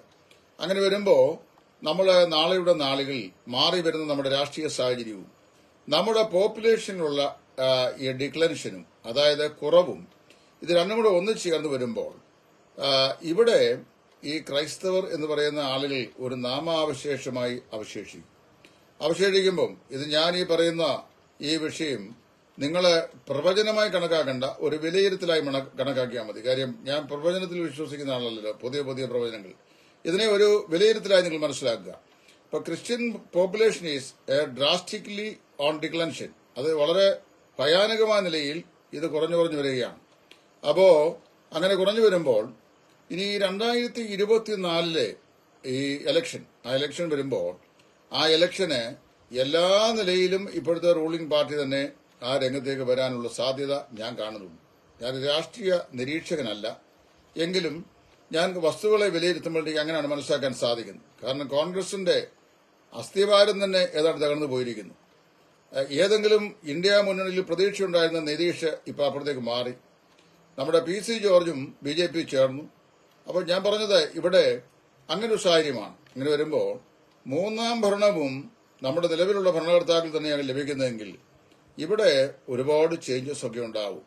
അങ്ങനെ വരുമ്പോൾ ഈ അമേരിക്കയിലോ ഇംഗ്ലണ്ടിലോ ഒക്കെ ഇരുന്നുകൊണ്ട് നമുക്ക് വലിയ ആർട്ടിക്കിൾ എഴുതാനും വലിയ ബൈലോസ് പറയാനും ഒക്കെ വളരെ എളുപ്പമാണ്. പക്ഷേ നോർത്ത് ഇന്ത്യയുടെയും കേരളത്തിന്റെയും മണ്ണിൽ വന്ന് കേരളത്തിൽ പോലും ചില കവലകളിൽ നിന്ന് സുവിശേഷം പ്രസംഗിക്കാൻ വയ്യ. വളരെ ശക്തമായ എതിർപ്പുണ്ട്. ഞാൻ പേര് പറയാൻ ആഗ്രഹിക്കാത്ത ഒരു വ്യക്തി. ഞാൻ 1979 കോട്ടയത്തെ ഒരു ബൈബിൾ സ്കൂളിൽ പഠിച്ചുകൊണ്ടിരുന്ന സമയത്ത് ഞങ്ങൾ ഉണ്ടായിരുന്ന 8 വിദ്യാർത്ഥികളാണ്. 8 വിദ്യാർത്ഥികൾ ഞങ്ങള് അവിടെ അടുത്തുള്ള ഒരു സ്ഥലത്ത് ഒരു പരസ്യത്തിന് വേണ്ടി പോയി. അവിടെ ചെന്നപ്പോൾ അവിടെ സുവിശേഷ വിരോധികളുടെ ശക്തമായ എതിർപ്പുണ്ടായിരുന്നു. അവരെ ഞങ്ങളെ വാൺ ചെയ്ത് വിട്ടു. ഞങ്ങൾ കൊച്ചു പിള്ളേരാ. എനിക്ക് അന്ന് 19 വയസ്സേ ഉള്ളൂ. അപ്പോൾ പറഞ്ഞു, മേലാ ഇവിടെ വന്നേക്കരുത്, വന്നാൽ ഞങ്ങള് രൂക്ഷമായി പ്രതികരിക്കും എന്ന് പറഞ്ഞു. അപ്പൊ അങ്ങനെ പറഞ്ഞു കഴിഞ്ഞപ്പോ എന്താ സംഭവിക്കാമോ എന്ന് ഞാൻ ഒരു കാര്യം പറയട്ടെ. ഞാൻ ചാക്കോ ജോൺ ബ്രദറിന്റെ മറുപടി പറയാം. അപ്പൊ ശ്രദ്ധിക്കണം. അപ്പോൾ ഞങ്ങളവിടെ നിന്നു. അവിടെ നിന്ന് പ്രസംഗിച്ചു പോന്നു. അവർ വാൺ ചെയ്ത് വിട്ടു. ഞങ്ങളുടെ കൂടെ ഉണ്ടായിരുന്ന ഒരു പയ്യനെ വീണ്ടും അവിടെ ഒരു മത്സരം എന്ന നിലയിൽ പോയി സംസാരിച്ചേ മതിയാവൂ എന്നാക്കി. അന്ന് നമ്മുടെ ഇടയിൽ ഇന്ന് നിത്യത്തിൽ വിശ്രമിക്കുന്ന ഒരു ദേവദാസിനെയായിരുന്നു പ്രസംഗിക്കാൻ വിളിച്ചിരുന്നത്. അദ്ദേഹം മറ്റേതൊരു കൺവെൻഷൻ പോയതുകൊണ്ട് ഇന്ന് നമ്മുടെ ഇടയിൽ പ്രസിദ്ധനായിരിക്കുന്ന ഒരാളെ ആ ശുശ്രൂഷിക്കാൻ വിളിച്ചു. ഞങ്ങൾ അവിടെ ചെന്നു. വിതിൻ നോ ടൈം കടകളുടെ ഷട്ടറുകളെല്ലാം അടഞ്ഞു. വലിയ കഥനായും ഒക്കെ പൊട്ടിച്ചു. മാരകായുധങ്ങളുമായി ആളുകൾ രംഗത്ത് വന്നു. ഞങ്ങൾ കൊച്ചു പിള്ളേരാണ്. ഞങ്ങളുടെ കൂടെ ബൈബിൾ സ്കൂളിലെ ഒരു വാർഡനും അവിടുത്തെ ഒരു അധ്യാപകനും ഒരു ഗസ്റ്റായി വന്ന ഒരു ദേവദാസും ഉണ്ടായിരുന്നു. അവർ 3 പേരും റബ്ബറും തോട്ടത്തിൽ കൂടെ ഈ കൊച്ചു പിള്ളേരായിരുന്നു ഞങ്ങളെ ഇട്ടേച്ച് ചാടി. 18-19 വയസ്സ് പ്രായമുണ്ടായിരുന്ന ഞങ്ങൾ മാത്രം അവശേഷിച്ചു. ഞങ്ങൾ ഓരോരുത്തരായി ചിതറിപ്പോയി. എന്നാൽ ഞങ്ങളെ കൂട്ടിക്കൊണ്ടുപോയ നേതൃസ്ഥാനത്ത് നിന്ന ആളുകൾ റബ്ബർ തോട്ടത്തിൽ കൂടെ ചാടി അവർ രക്ഷപ്പെട്ടു. ഞങ്ങളെ ഉണ്ടോന്ന് പോലും അവർ അന്വേഷിച്ചില്ല. ഇതാണ് ഒരു 1979 അനുഭവം ഞാനീ പറയുന്നത്. ഇപ്പൊ എത്രയായി? 43 വർഷം കഴിയുന്നു. അപ്പൊ നാളെയുടെ നാളുകളിൽ നമുക്ക് ഇവിടെ നിവർന്നു നിന്ന് വേദപുസ്തകം കൊണ്ട് നടക്കാൻ കഴിയാത്തൊരു സാഹചര്യം ഉണ്ടായിക്കഴിഞ്ഞാൽ നമ്മുടെ മൊബൈൽ ഫോണിൽ ഈ വേദപുസ്തകം ഒരു സോഫ്റ്റ്വെയർ ആയിട്ടുണ്ടെങ്കിൽ നമുക്കത് ഉപയോഗിക്കുന്നത് യാതൊരു ബുദ്ധിമുട്ടും ഉണ്ടാവുകയില്ല എന്നാണ് ഞാൻ പറയുന്നത്. അല്ല മൊബൈൽ ഫോൺ കൊണ്ട് ആരാധിക്കണമെന്നല്ല ഞാൻ ഈ പറയുന്നത്. ഇവിടെ ചാക്കോ ജോൺ പറഞ്ഞു വേദപുസ്തകം വിശുദ്ധ ഗ്രന്ഥമാണ്. വേദപുസ്തകത്തിലെ വചനം, അത് നമുക്ക് പ്രിന്റ് ചെയ്തിരിക്കുന്ന ഈ പുസ്തകത്തിലെ വചനമാണ് വിശുദ്ധമായിരിക്കുന്നത്. മനസ്സിലായോ? അപ്പം അവിടെ പാപ്പിറസ് റീഡുകളിൽ എഴുതപ്പെട്ട ഈ വചനത്തിന് പുസ്തകം എന്ന് പേരിട്ടു. അത് ദൈവവചനമായതുകൊണ്ട് നമ്മൾ അതിന് പേരിട്ടു ഹോളി ബൈബിൾ എന്ന്, വിശുദ്ധ പുസ്തകം എന്ന് പേരിട്ടു. അങ്ങനെ തന്നെ അല്ലയോ ഖുറാനെ പറയുന്നത്, വിശുദ്ധ ഖുറാൻ, വിശുദ്ധ രാമായണം, വിശുദ്ധ ഭഗവത്ഗീത എന്നല്ലേ പറയുന്നത്. അപ്പോൾ since we believe that it is God's word, God's inspired word, നമ്മൾ അതിനെ എന്ത് ചെയ്തു, വിശുദ്ധ ഗ്രന്ഥം എന്നതിന് പേരിട്ടു. അപ്പൊ അതുകൊണ്ട് ഈ വിശുദ്ധ ഗ്രന്ഥം നമ്മൾ ഉപയോഗിച്ച് മുഷിഞ്ഞ് ഉപയോഗിക്കാൻ പേര് കഴിഞ്ഞാൽ പിന്നെന്താ ചെയ്യുന്നത്? അത് ഒന്നി കത്തിച്ച് കളയുക, അതല്ലെങ്കിൽ അത് ചവിട്ടിത്തേക്കാതെ നമ്മളെന്ത് ചെയ്യുക, ഏതെങ്കിലും നിലയിൽ അത് ഡിസ്പോസ് ചെയ്യും. അപ്പൊ ദൈവവചനത്തിനാണ്, അതിൽ എഴുതപ്പെട്ടിരിക്കുന്ന ദൈവവചനമാണ് ദൈവനിശ്വസ്തമായ വചനത്തിന്റെ തർജ്ജമയായി നമുക്ക് ലഭിച്ചിട്ടുള്ളത്. നമ്മുടെ എല്ലാം കയ്യിലിരിക്കുന്ന ബൈബിൾ, അല്ലെ ഹാർഡ് ബൈബിൾ എന്ന് പറയുന്നത് ദൈവനിശ്വസ്തമായിരിക്കുന്ന ബൈബിളിന്റെ പരിഭാഷകളാണ്. അതിലെ വചനം സ്വർഗത്തിൽ നീക്കം സ്ഥിരമായിരിക്കുന്നതാണ്. ഈ പേപ്പർ അത് കാലപ്പഴക്കത്തിൽ ഉപയോഗം കൊണ്ട് നശിച്ചു പോകുന്നതുമാണ്. അപ്പൊ അതുകൊണ്ട് ഈ സോഫ്റ്റ്വെയറിലോ ഒക്കെ ആയിട്ട് നമുക്ക് ലഭിച്ചാൽ ഇതെല്ലാം നമുക്ക് ഉപയോഗിക്കുന്നതിന് തെറ്റൊന്നുമില്ല. ഇന്ന് ഒരു ഡിജിറ്റൽ വേൾഡ് നമ്മൾ ജീവിക്കുന്നു. അപ്പൊ ഇന്റർനെറ്റ് തന്നെ വാസ്തുവിൽ അങ്ങനെയാണ് ഉപയോഗിക്കാൻ പറ്റുകയുള്ളൂ. കാര്യം ഈ നെറ്റാണല്ലോ ഈ പറയപ്പെട്ട സകല പ്രശ്നങ്ങൾക്കും കാരണമായി തീരുന്നത്. നെറ്റിനകത്തോട്ട് കയറി കഴിഞ്ഞാൽ നമ്മളിപ്പോൾ ഒരു പ്രോഗ്രാം, ഒരു ആപ്പ് തുറന്നു കഴിഞ്ഞാൽ 9 ആപ്പുകൾ അതിന്റെ പുറകെ ഒന്നിച്ചു വരും. നമുക്ക് ആവശ്യമില്ലാത്ത വൃത്തികെട്ട ആപ്പുകളെല്ലാം വരും. അപ്പൊ വാസ്തവത്തിൽ ഇന്ന് ഒരു ആപ്പ് ലോകത്തിലാണ് നമ്മൾ ജീവിക്കുന്നത്. അത്യാവശ്യമായ ഒരു ആപ്പ് തുറന്നാൽ ആവശ്യമില്ലാത്ത ആപ്പുകളെല്ലാം രംഗത്ത് വരും. അങ്ങനെ വരുന്ന ഒരു സാധനം, ഇതൊരു ബിസിനസ് വേൾഡാണ്. ഇപ്പൊ ഒരു ദൈവവേദനെ സംബന്ധിച്ച്, എന്നെ സംബന്ധിച്ച് പറഞ്ഞാൽ വേദപുസ്തകം ഇതിനകത്തും തുറക്കാൻ പറഞ്ഞാൽ I need only to open my Bible. ഈ സോഫ്റ്റ്വെയറിൽ, ആപ്ലിക്കേഷനിൽ അതിനകത്ത് ഒരുപാട് പ്രോഗ്രാം കാണും. എനിക്ക് എന്നെ വിഷയം, ഞാനിതിനു മുമ്പ് പല പ്രാവശ്യം നമ്മൾ പറഞ്ഞിട്ടുണ്ട്, ഞാനൊരു പരിശുദ്ധനല്ല, ഒരു സാധാരണ മനുഷ്യനാണ്. എന്നാൽ വിശുദ്ധ ജീവിതം നയിക്കുവാൻ ആഗ്രഹിക്കുന്ന ഒരു എളിയ ദൈവവേദനാണ്. എല്ലാ നിലയിലും പല നിലയിലും വീഴ്ചകളും പാപം ഒക്കെ ഉള്ള മനുഷ്യനാണ്. എങ്കിലും കഴിവതും പറയുന്ന പോലൊക്കെ ജീവിക്കാൻ ആഗ്രഹിക്കുന്നു. അങ്ങനെ ആഗ്രഹിക്കുന്ന ഒരു വലിയ ദൈവവേദനാണ്. അപ്പൊ അങ്ങനെ വരുമ്പോൾ എന്റെ മനുഷ്യ ജീവിതത്തിൽ ഞാൻ ഇന്നൊരു സിനിമ കണ്ടിട്ടില്ല. സിനിമയെക്കുറിച്ച് പലരും പറയുന്ന നിരൂപണങ്ങൾ അത് കൊടിയ പാപമാണ് എന്നൊക്കെയാണ്. ഞാൻ അങ്ങനെ ചിന്തിക്കുന്നുമില്ല. ഒരു സിനിമയെക്കുറിച്ച് ഒരിക്കൽ Evg.E.S.Thomas അദ്ദേഹം നിത്യത്തിലാണ് കോട്ടയത്ത് വന്ന് പ്രസംഗിച്ച സമയത്ത് 1981 തോന്നുന്നു, അദ്ദേഹം പറഞ്ഞ സിനേമ എന്ന് പറയുന്ന വാക്ക് 2 ലത്തീൻ പദങ്ങളിൽ വരുന്ന വാക്കാണ് പോലും. സിനെ മീൻസ് സിൻ, പിന്നെ ആമ മീൻസ് അമ്മ, മദർ എന്ന് പറഞ്ഞാൽ പാപത്തിന്റെ മദർ എന്നാണ് വ്യാഖ്യാനം പറഞ്ഞത്. I don't know whether it is coming from it's A compound term coming from 2 Latin words. എനിക്കറിയാൻ അതിനെക്കുറിച്ച് പരിശോധിച്ചിട്ടില്ല. ഞാൻ മനസ്സിലാക്കുന്ന സിനിമ ഒരു കലയാണ്. സിനിമ ഒരു കലയാണ്, നാടകം ഒരു കലയാണ്, കഥാപ്രസംഗം ഒരു കലയാണ്, ഹാസ്യപ്രസംഗം ഒരു കലയാണ്, അതുപോലെ തന്നെ മോണോ ആക്ട് ഒരു കലയാണ്. ഇങ്ങനെ കലാരൂപങ്ങൾ പലതുമുണ്ട്. ഓരോരുത്തർക്കും ഓരോ കലാരൂപങ്ങളുണ്ട്. ഇപ്പൊ എനിക്ക് ഇത് സംഗീത നൃത്തം എന്ന് പറഞ്ഞാൽ നല്ല പാട്ട് പാടി ആളുകൾ നൃത്തം ചെയ്യുന്ന ഒരു ഭാഗം കാണുന്ന ഇഷ്ടമാണ്. ഞാൻ പലതും കണ്ടിട്ടുമുണ്ട്. അപ്പൊ അതില് മലയാള സിനിമയിലെ, ഞാൻ സിനിമ കാണുന്ന ആളല്ല, അപ്പൊ ചോദിക്കും ഇത് കണ്ടിട്ടുണ്ടോ? ഞാൻ കണ്ടിട്ടുണ്ട്. സിനിമ അല്ല, ഈ സംഗീതം പാടിയിട്ട് അതിനോടെടുത്ത് ഡാൻസ് ചെയ്യുന്നത്. അതിൽ മലയാള സിനിമയിൽ ഈ അടുത്ത കാലത്ത് ജീവിച്ചിരിക്കുന്നതിലെ നല്ല ആളുകളാണ്. പിന്നെ ശോഭന, കാവ്യ മാധവൻ, അതുപോലെ തന്നെ മഞ്ജു വാര്യര്, ഇവരൊക്കെ സംഗീത നൃത്തം ചെയ്യുന്നത് ഞാൻ കണ്ടിട്ടുണ്ട്. അപ്പൊ അത് കണ്ട ഉടനെ അത് വലിയ പാപം. ഞാൻ ഒരിക്കലെ ഗൾഫിൽ ഒരു സ്ഥലത്ത് ചെന്നപ്പോൾ എന്നോട് സൗരം പറഞ്ഞു, I have not placed A television in my house. ഞാൻ എന്റെ വീട്ടിൽ TV വെച്ചിട്ടില്ല. ഞാൻ ചെന്നതിന്റെ കാരണം അത് ഈ സിനിമാ നടികളും മറ്റ് ഒരുപാട് പരസ്യം വരുന്ന പെണ്ണുങ്ങളും ഒക്കെ ഇതിനകത്ത് വരുന്നുണ്ട്. അതെല്ലാം പാപമാണെന്നാണ് എന്റെ വിശ്വാസം. ഞാൻ അങ്ങനെ ഒന്നും വിശ്വസിക്കുന്നില്ല. റേഡിയോ ഇവിടെ ഉണ്ടായിരുന്ന കാലത്ത് തന്നെ പാവപ്പെട്ടിന്നാണ് നമ്മുടെ തന്നെ ചില പിതാക്കന്മാര് നാമകരണം ചെയ്തത്. അത് കഴിഞ്ഞ് ടെലിവിഷൻ വന്നു കഴിഞ്ഞപ്പോൾ സാത്താന്റെ പെട്ടി എന്നാണ്, പാവപ്പെട്ടി സാത്താന്റെ പെട്ടി എന്നാണ് അതിനെ ഇത് ചെയ്തത്. ഇപ്പൊ വിശ്വാസ വീട്ടിൽ ചെന്ന് 55 ഇഞ്ചിന്റെയും മറ്റും വീതിയുള്ള ഈ തിയേറ്ററിലെ സ്ക്രീൻ പോലുള്ള ചില വീട്ടിൽ കണ്ടു. ഞാൻ ഈ സമയത്ത് ഒരു വീട്ടിൽ ചെന്ന് കഴിഞ്ഞപ്പോൾ ഒരു വീടിന്റെ ഫ്രണ്ട് ഹോളിൽ അതിന്റെ ഭിത്തി ടു ഭിത്തി അത്രയും വലിപ്പമുണ്ട് ഒരു ടെലിവിഷൻ അത് ഉണ്ട്. അപ്പൊ അങ്ങനെ ഞാൻ പറഞ്ഞത് അത് ഇതൊന്നും ജീവിതത്തില് പാപം എന്ന് മുദ്ര കുത്തും മുമ്പേ നമുക്ക് ആവശ്യമുള്ള ടെലിവിഷൻ, അത് എന്റെ വീട്ടിൽ ടെലിവിഷൻ ഉണ്ട് എന്റെ ആവശ്യം വേണ്ടി. അത് ഈ കഴിഞ്ഞ 3 കൊല്ലം മുമ്പ് വാങ്ങിച്ച. കാരണം വെച്ചാല് ഈ 2018 മഹാപ്രളയത്തോട് ബന്ധപ്പെട്ടുണ്ടായ നാശന സമയത്ത് ഒരു ടെലിവിഷൻ ഇല്ലാതിരുന്നതിന്റെ ബുദ്ധിമുട്ട് എനിക്ക് മനസ്സിലായി. ഞാൻ വാങ്ങിച്ചു. പക്ഷേ ഈ ടെലിവിഷനകത്ത് ഇന്ന് വരെ ഒരു പ്രോഗ്രാം ഞാൻ കണ്ടിട്ടില്ല. കാര്യം ഒന്നാമത്തെ വിഷയം, എനിക്ക് അതിന് സമയമില്ല. ഞാൻ നിങ്ങളോട് പല പ്രാവശ്യം പറഞ്ഞിട്ടുണ്ട്, ഒരു ദിവസം ഒരു 40 പേര് മുതൽ 60 പേര് എന്നെ വിളിക്കും. വിളിക്കുന്നവരാരും സിനിമയോ കഥാപ്രസംഗം ചോദിക്കാൻ വിളിക്കുന്നതല്ല. അച്ചായ ആ വാക്യത്തിന്റെ അർത്ഥം എന്താ, അല്ലെ ഈ ടെക്സ്റ്റിനകത്ത് പറയപ്പെട്ടിരിക്കുന്ന വിഷയം എന്താണ് ഒന്ന് പറഞ്ഞു തരാമോ, പിന്നെ ഇന്ന വാക്യത്തിലെ ഇന്ന പ്രയോഗം അത് വാസ്തവത്തില് എങ്ങനെയാണ് ഇതുമായിട്ട് യോജിച്ചു വരുന്നത്, ഇങ്ങനെയുള്ള കാര്യങ്ങൾ ചോദിക്കും. ഞാൻ അതിനെല്ലാം ഉത്തരം കൊടുക്കും. അതല്ല, പിന്നെ എനിക്ക് എന്റെ ലൈവ് പ്രോഗ്രാം ഉണ്ട്, പിന്നെ എന്റെ റീഡിംഗ് ഉണ്ട്, എന്റെ ഇപ്പോൾ എഴുതിക്കൊണ്ടിരിക്കുന്ന മാരേജ്, ഡൈവോഴ്സ് ആൻഡ് റീമാരേജ് പുസ്തകത്തിന്റെ കംപ്ലീഷനും എഡിറ്റിംഗും ഉണ്ട്. ഇങ്ങനെ പല കാര്യങ്ങളുണ്ട്. അപ്പൊ I consume maximum time spending with the word of God. അങ്ങനെ ചെയ്യുന്നത്. അപ്പൊ എന്റെ കയ്യില് ഒരു ഫോൺ ഇരിക്കുന്നുണ്ട്, ഫോണിനകത്ത് നെറ്റുകളുണ്ട്, അതിനകത്ത് എല്ലാ നെറ്റും ഞാൻ കയറി കാണുന്ന ആവശ്യമുണ്ടോ? എനിക്കതിന്റെ കാണേണ്ട ആവശ്യമില്ല, ഞാൻ കാണാറില്ല. കാര്യം ഇതിനകത്ത് ഒന്നാമത് എനിക്ക് ഞാൻ പണ്ടും പറഞ്ഞിട്ടുള്ളതാണ്, ഈ വചനം പറഞ്ഞ് ഫേസ്ബുക്കിൽ അപ്ലോഡ് ചെയ്യുക, യൂട്യൂബിൽ അപ്ലോഡ് ചെയ്യുക, ഈ രണ്ട് കാര്യങ്ങളെ എനിക്ക് അടുത്തുള്ളൂ. എനിക്കല്ല ഇതിനകത്ത് ഒരു സോഫ്റ്റ്വെയർ ഉപയോഗിക്കാനും അറിയാൻ വയ്യ, ഞാനത് ചെയ്യാറുമില്ല. പിന്നെ ഈ ഓരോരുത്തരുടെ field of interest our field of interest determines what we see choose to see. നമ്മൾ ഏത് കാര്യം കാണാൻ ആഗ്രഹിക്കുന്നുള്ളത് നമ്മുടെ ഹൃദയത്തിന്റെ ഇൻട്രസ്റ്റ് എങ്ങനെയെന്നുള്ളതിന്റെ അടിസ്ഥാനത്തിലായിരിക്കുന്നത്.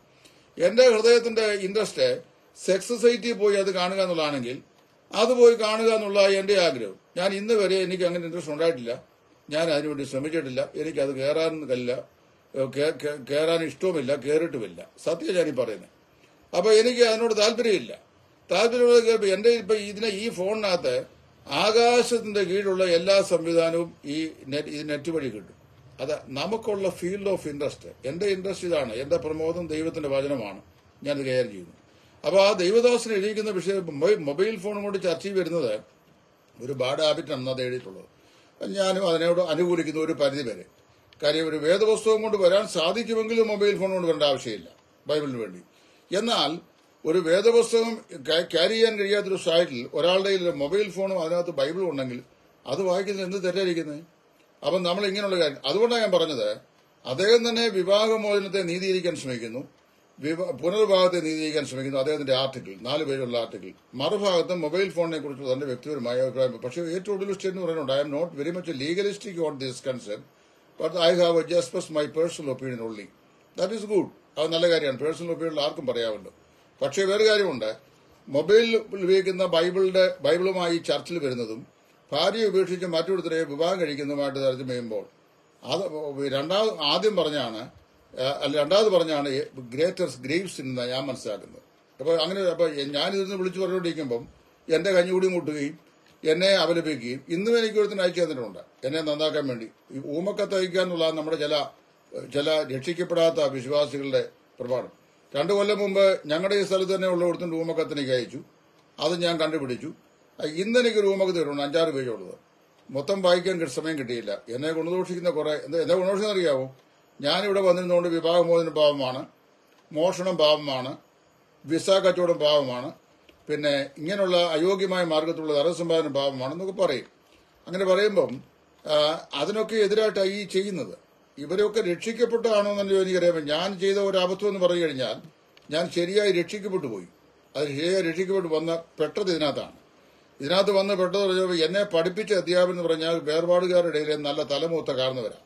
ഷാമൂൽ പറവൂർ, എം സക്രിയ കോട്ടയം, YS ആറാമട, പിന്നെ അതുപോലെ തന്നെ ME മത്തായി അടൂർ, ഇങ്ങനെയുള്ള പ്രശസ്തന്മാരായ ആളുകളും പിന്നെ വെളിയിൽ പോയി കഴിഞ്ഞപ്പോൾ ചരിത്ര പ്രസിദ്ധരായ Canadian, German, American ഒറിജിനുള്ള doctor Allen ഐൻസൈഡ്, doctor Eric Wilfred Franks, doctor Ramesh, doctor Shelly, അതുപോലെ ഡോക്ടർ സ്ക്വാൽബി, ഇങ്ങനെയുള്ള പല ആളുകളാണ് എന്നെ പഠിപ്പിച്ചത്.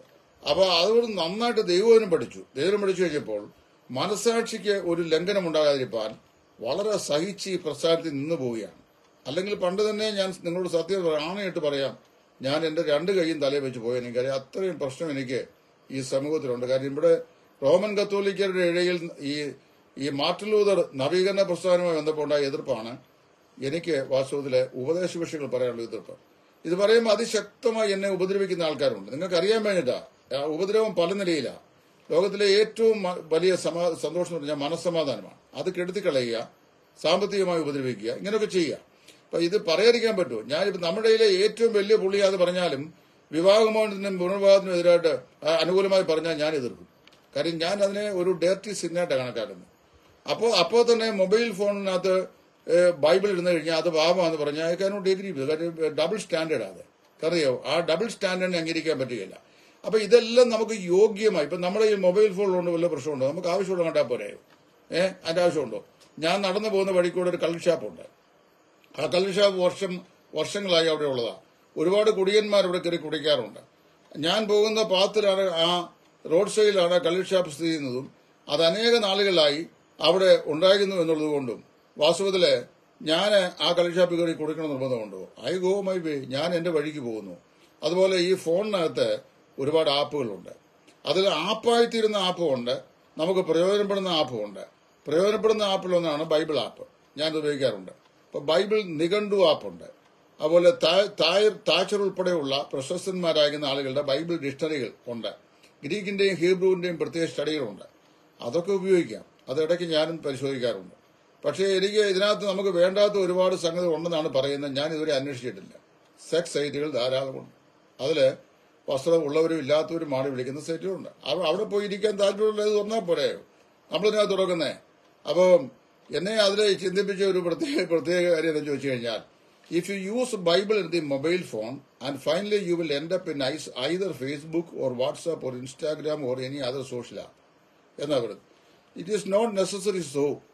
ഞാൻ എൻ്റെ ഇരിക്കുന്ന ഈ ബൈബിൾ ആപ്പിൽ ഞാൻ നിങ്ങളെ കാണിക്കാം. ഈ ബൈബിൾ ആപ്പിനകത്ത് എൻ്റെ ഇരിക്കുന്നത് മലയാളം ബൈബിളാണ്. ഇതാണ് ഇതിന്റെ കണ്ടോ, ഇതിനകത്ത് ഇതുണ്ട്. ഇത് ബൈബിൾ ഞാൻ ഡൗൺലോഡ് ചെയ്യുക എനിക്ക് അത്യാവശ്യം വായിക്കാൻ വേണ്ടി. അതിൽ തന്നെ പ്രശ്നം, ഇത് ബൈബിൾ ആപ്പ് തുറന്നാൽ ബൈബിൾ ആപ്പല്ലേ വരുള്ളൂ. അതിനകത്ത് വേറെ സെക്സ് ആപ്പ് വരുമോ, അതോ ഇൻസ്റ്റാഗ്രാം വരുമോ, അതോ വാട്സാപ്പ് വരുമോ? ഇതൊന്നും വരികയില്ല. നമ്മൾ ഏത് തുറക്കുന്നോ അതേ വരുള്ളൂ. അതിന്റെ ആവശ്യമുള്ളൂ. ഓരോരുത്തരുടെ ഫീൽഡ് ഓഫ് ഇൻട്രസ്റ്റ്. ഇപ്പോൾ പറഞ്ഞു വരുന്ന സാരം, നമുക്ക് ഡബിൾ മെഷർമെന്റ് പാടില്ല. ഇന്നത്തെ ഏറ്റവും വലിയ ശാപം, വേർപാടുകാരുടെ ഏറ്റവും വലിയ ശാപം, ഞാനിവിടെ പറഞ്ഞിട്ടുണ്ട്, നിങ്ങൾ എന്നെ മുടക്കുക. കാര്യം ഞാൻ സത്യം പറയുമ്പോൾ നിങ്ങൾക്ക് ഞാൻ തലവേദന വിഷയമാണെങ്കിൽ എന്നെ അങ്ങ് മുടക്കിക്കുമോ എന്ന് ഞാൻ പറഞ്ഞിട്ടുണ്ട്. പക്ഷെ അതിനൊന്നും ആരും തയ്യാറായി വരുന്നില്ല. കാര്യം ഏത് കാരണം പറഞ്ഞാൽ മുടക്കുന്നത്. അപ്പോൾ ഞാൻ ഇന്നത്തെ ഏറ്റവും വലിയ ശാപം, ഓരോരുത്തരുടെ വീട്ടിൽ വന്നിട്ടുള്ള മൂല്യച്യുതിക്ക് അനുസരണമായി വേദോസം വ്യാഖ്യാനിക്കുക. ഉദാഹരണം പറഞ്ഞാൽ, ഒരു വീട്ടിൽ 1 or 2 വിവാഹം നടന്നിട്ടുണ്ടെങ്കിൽ അത് സാരമില്ല, അത് കുഴപ്പമില്ല, രണ്ടാമത് കെട്ടാലും കുഴപ്പമില്ല എന്ന് ഉള്ള സ്റ്റാൻഡ്. അങ്ങനെ ഒരു സ്റ്റാൻഡ്. എന്നാൽ അങ്ങനെ സംഭവിച്ചില്ലെങ്കിൽ അതിന് നേരെ എതിരായിട്ട് ഇതിന് ഞാൻ ഒരിക്കല് ഒരു ദൃഷ്ടാന്തം പറഞ്ഞു. ഇതൊരിക്കൽ പറഞ്ഞ വീണ്ടും പറയാം. അപ്പോൾ കട്ടപ്പനയിൽ തിരുവട്ടാറ് കൃഷ്ണൻകുട്ടി ഞങ്ങളാൽ കൂടി പരസ്യ ശുശ്രൂഷിക്കൊണ്ട് പോവുകയാണ്. കട്ടപ്പന ടൗണ് വലിയ വിശാലമായ 2 ടൗണാണ്. ആ ടൗണിന്റെ ഒരു വലിയ ഭാഗത്ത് ഞങ്ങൾ നിന്ന് മൈക്ക് കിട്ടി സുവിശേഷം പറഞ്ഞ സമയത്ത് ആ പ്രദേശത്ത് അറിയപ്പെട്ട ഒരു നല്ല റവടി ഉണ്ടായിരുന്നു. മീശയൊക്കെ ഇങ്ങനെ കൊമ്പം മീശ പിരിച്ചിട്ട് ചെറുനാരങ്ങ വെച്ച് നടക്കുന്ന ഒരു റവടി. ദേശത്തുള്ള ആൾക്കാരെല്ലാം അദ്ദേഹത്തെ ഒരു റവടിയെ കണക്കാക്കുക. അങ്ങനെ ഇരിക്കുമ്പോൾ ഒരു കൊച്ചു ചെറുക്കൻ ഇങ്ങനെ ഒരു സൈക്കിളിൽ ഇങ്ങനെ പോകുന്ന സമയത്ത് ഒരു മനുഷ്യൻ അവിടെ ഒരു സൈക്കിളിൽ ഇങ്ങനെ പോകുന്ന സമയത്ത് ഒരു കൊച്ചു പയ്യനെ തട്ടി. ആ കൊച്ചു പയ്യനെ തട്ടി കഴിഞ്ഞപ്പോൾ പിടിയിടാ അവനെയും പറഞ്ഞ് ആരാണ്ട് പറയുമ്പോൾ ഞങ്ങളൊക്കെ അവിടെ നിൽപ്പുണ്ട്. പോയ സമയത്ത് അപ്പൊ ഈ റൗഡി മനുഷ്യൻ ഞങ്ങളോടൊന്നും അദ്ദേഹം ദോഷം ചെയ്തിട്ടില്ല. അദ്ദേഹം ചോദിച്ചു, ആർക്കാടാ പിടിക്കേണ്ടത്? സൈക്കിളായാലും അങ്ങനെ തട്ടുകയും മൂട്ടുകയൊക്കെ ചെയ്യും, ആർക്കാ ഇപ്പം അവനെ പിടിക്കണ്ടേ? എന്നാ ഇങ്ങോട്ട് വാ എന്നൊക്കെ പറഞ്ഞ് ഇയാൾ അവിടെ നിന്ന് കുറെ കമന്റ് പറഞ്ഞു. അതും ഞങ്ങൾ കേട്ടുകൊണ്ടിരിക്കുകയാണ്. ആർക്കെയും ഞങ്ങളിലും ടീം 8 പേരുണ്ട്. അപ്പോൾ ശകലം കഴിഞ്ഞപ്പം ഒരുത്തം വന്ന് ഈ റൗഡി മനുഷ്യൻ പറഞ്ഞു, തന്റെ കൊച്ചുമോനെയാണ് ഈ സൈക്കിൾ ഇടിച്ചത്. ഇത് കേൾക്കുകയും പിടിയിടാ അവന് എവിടെ എന്ന് പറഞ്ഞ് ഇയാൾ അതിന് പറയുകയാണ്. ഇതിനെയാണ് ഈ ഡബിൾ സ്റ്റാൻഡേർഡ് എന്ന് പറയുന്നത്. അതായത് വല്ലവനെയാണ് ഇത് തട്ടിയെങ്കിൽ ആ സൈക്കിളാ തട്ടും മുട്ടും അങ്ങനെയൊക്കെ സംഭവിക്കും. പിന്നെ തന്റെ കൊച്ചുമോനെയാണെങ്കിൽ എന്ത് ചെയ്യണം? പിടിയിടാവനെ. ഇതിനെ ഡബിൾ സ്റ്റാൻഡേർഡ് എന്നാണ് പറയുന്നത്. അപ്പോൾ വാസ്തവത്തിൽ വേദപുസ്തകം വ്യാഖ്യത്തില് let the word of God interpret it self. അതാ D.L. മോഡി പറഞ്ഞത്. Let the word of God interpret it self. ദൈവം അതിനെ തന്നെ വ്യാഖ്യാനിക്കട്ടെ. നമ്മുടെ സൗകര്യം അനുസരിച്ചാണോ വേദപുസ്തകം വ്യാഖ്യാനിക്കേണ്ടത്? അതോ നമ്മുടെ വീടുകളിൽ സംഭവിക്കുന്ന മൂല്യച്യുതി അനുസരിച്ചാണോ? വേർപെട്ട ദൈവജനം മാനസാന്തരപ്പെട്ട് മടങ്ങി വരാൻ തയ്യാറാകണം. അത് ശരിയാണ്, ഇത് ശരിയാണ്, അതിനെ വെള്ളപൂശാം, ഇതിനെ ബ്ലാക്കൻ ചെയ്യാം, അതല്ല ശരിയായ വിഷയം. ഏത് വലിയവന്റെ വീട്ടിൽ വിവാഹമോചനം സംഭവിച്ചാലും അത് പാപമാണെന്ന് പറയാൻ സാധിക്കണം. ഇവിടെ വലിയവൻ ചെറിയത് എന്ത് വലിയവൻ? 64 വയസ്സുള്ള എനിക്ക് 58 വർഷത്തെ ഓർമ്മയുണ്ട്. ആദ്യത്തെ 6 വർഷത്തെ ഓർമ്മ ഇന്നത്തെ പോലെ കൊച്ചു പയ്യനല്ലേ. 58 വർഷത്തെ ഓർമ്മയിൽ ഇവിടെ ആരാ വലിയവരുണ്ടായിരുന്നേ? ഞാൻ താമസിച്ചു വന്ന എന്റെ വില്ലേജിൽ ഓടിട്ട വീടുകൾ 2 3 കിലോമീറ്ററിനകത്ത് ഒരെണ്ണമില്ലായിരുന്നു. എല്ലാം ഓല കെട്ടിയ വീടുകളായിരുന്നു. ഇന്ന് ഓടിട്ട വീട്ടിൽ ഒരെണ്ണം പോലും ഇവിടെയില്ല. എല്ലാം അമ്പരചുംബികളായ സൗധങ്ങളാണ്. ഞാൻ പഠിച്ചു വന്ന വിദ്യാലയത്തിന് സമീപത്ത് അംബാസഡറിന്റെ 3 കാറുകൾ മാത്രമേ റോഡിൽ ടാക്സികളൊന്നുണ്ടായിരുന്നുള്ളൂ. 3 വണ്ടികൾ. അത് അതിന്റെ ഉടമസ്ഥനെ എനിക്ക് ഇന്ന് അറിയാം. പിന്നെ അംബാസഡർ 2 വണ്ടി ഉണ്ടായിരുന്നത് എന്റെ അയലോകത്ത് താമസിച്ച ഇലക്ട്രിസിറ്റി ബോർഡിലെ ഒരു എഞ്ചിനീയർ, ഒരു ഈഴ വിഭാഗത്തിൽപ്പെട്ട എഞ്ചിനീയർക്കും, പിന്നെ എന്റെ പേരറിയപ്പെടുന്ന ഇലന്തൂർ കളീക്കൽ ടൈറ്റസ് ഡോക്ടർ, അദ്ദേഹം ഒരു ഫിസിഷ്യനായിരുന്നു, അദ്ദേഹത്തിനും, പിന്നെ പത്തനംതിട്ട തേരകത്തെ ഡോക്ടറുമായിരുന്നു ഒരു അംബാസഡർ വണ്ടി ഉണ്ടായിരുന്നു. അത് ആ കാലഘട്ടം. ഇപ്പൊ ഇവിടെ പോയത് കഴിഞ്ഞപ്പോൾ ഇവിടെ എന്റെ വീട്ടുവാക്ക് കൂടെ ഡെയിലി മീൻ വിൽക്കാൻ വരുന്നയാള് വണ്ടിയിലാണ് വരുന്നത്, പിക്കപ്പാനിലാണ് വരുന്നത്. അപ്പൊ ഞാൻ പറഞ്ഞത്, അപ്പൊ മേഴ്സിഡസിന്റെ 3 വണ്ടിയുള്ള മത്സ്യക്കച്ചവടക്കാരനെ എനിക്കറിയാം, ക്രിസ്ത്യാനിയാണ്. അപ്പോൾ ഞാൻ പറഞ്ഞ വിഷയം ഡബിൾ സ്റ്റാൻഡേർഡ് നമുക്ക് പറ്റുകയില്ല. ഒരേ നിലപാടേ പൊക്കുള്ളൂ. ഏത് വലിയ ആളാണെന്ന് പറഞ്ഞു കഴിഞ്ഞാലും സ്റ്റാൻഡേർഡ് എന്ന് പറയുന്നത് നിങ്ങൾക്കറിയാം. ലേവ്യ പുസ്തകം 13-ാം അധ്യായം വായിക്കുമ്പോൾ ഒരുവന്റെ ശരീരത്തിന്മേൽ കുഷ്ഠരോഗ ലക്ഷണം കണ്ടാൽ, ആ കുഷ്ഠരോഗ ലക്ഷണം പറഞ്ഞിട്ടുണ്ട്. എന്താണെന്ന് പറഞ്ഞിട്ടുണ്ട്? അവന്റെ രോമകൂപം ചുമന്ന് തടുത്തും രോമത്തിൽ നിൽക്കുന്ന ഭാഗം കുഴിഞ്ഞും ഇരിക്കുന്നത് കണ്ടാൽ അവനെ മഹാപുരോഹിതൻ പരിശോധിക്കണം. മഹാപുരോഹിതൻ പരിശോധിക്കുമ്പോൾ അവന്റെ സ്കിന്ന് ചുമന്നും, അതായത് ചർമ്മം ചുമന്നും രോമകൂപങ്ങൾ താണും രോമം വെളുത്തും നിൽക്കുന്ന കണ്ടാൽ അത് കുഷ്ഠരോഗ ലക്ഷണം. അപ്പോൾ മഹാപുരോഹിതൻ അവനെ എന്ത് ചെയ്യണം?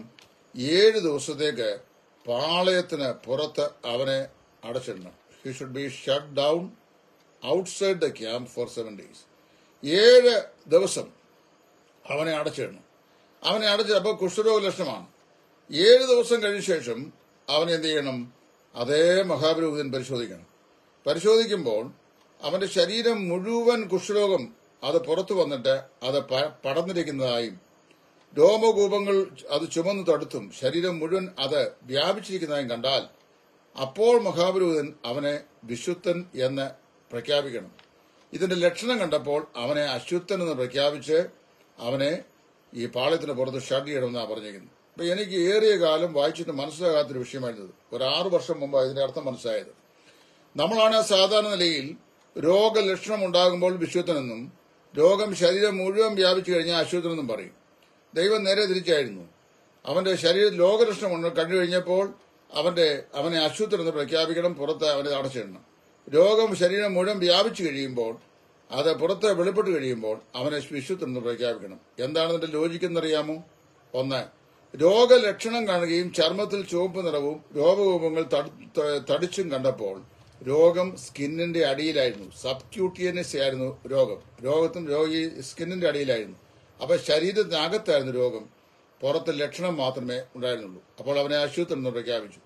എന്നാൽ 7 ദിവസം കഴിഞ്ഞപ്പോൾ അവന്റെ ശരീരം മുഴുവൻ വ്യാപിച്ച് പുറത്ത് ചാടിയപ്പോൾ അകം വിശുദ്ധമായി. ഇപ്പൊ രോഗം പുറത്താണുള്ളത്. അപ്പോൾ അവനെ വിശുദ്ധൻ എന്ന് പ്രഖ്യാപിക്കണം. അന്തരംഗത്തിലെ സത്യമല്ലോ നീ ഇച്ഛിക്കുന്നത്, അന്തരംഗത്തിൽ എന്നെ ജ്ഞാനം ഗ്രഹിപ്പിക്കണമേ. ദാവീദ് പ്രാർത്ഥന. ഹൃദയത്തിന്റെ അന്തർഭാഗത്തെ വിശുദ്ധിയാണ് ദൈവത്തിന് ആവശ്യം. അപ്പൊ അതുകൊണ്ട് നമ്മൾ ചെയ്യേണ്ടതറിയാവോ? ആരെയും വെള്ളപൂശണ്ട. തെറ്റ് ചെയ്തവൻ ആരായാലും അവൻ തെറ്റുകാരനാണെന്ന് പറയണം. ലോക ചരിത്രത്തിൽ ഏത് ക്രിസ്തീയ ഉപദേഷ്ടാവ് അവന്റെ മക്കളോ ആൺമക്കളോ പെൺമക്കളോ എത്ര വർഷത്തിലായിരുന്നാലും ഭാര്യയോ ഭർത്താവിനെയോ ഉപേക്ഷിച്ചിട്ട് 2ാമത് വിവാഹം കഴിച്ചിട്ടുണ്ടെങ്കിൽ അങ്ങനെയുള്ള ആളുകളെ പ്രോത്സാഹിപ്പിക്കാൻ വചനമില്ല. 2, അതൊരു സുവിശേഷകനോ ദൈവദാസനോ ആണെങ്കിൽ അങ്ങനെയുള്ളവർ യാതൊരു നിലയിലും അങ്ങനെയുള്ള വിവാഹ ശുശ്രൂഷകൾ നടത്തി കൊടുക്കാൻ പാടില്ല എന്നാണ് ഞാൻ മനസ്സിലാക്കുന്നത്. ഉദാഹരണം പറഞ്ഞാൽ എന്റെ ജീവിതത്തിൽ അങ്ങനെ കുറവുണ്ടെങ്കിൽ ഒരു വിവാഹ ശുശ്രൂഷയും ഞാൻ ചെയ്യരുത് എന്നാണ് ഞാൻ പറഞ്ഞതിന്റെ അർത്ഥം.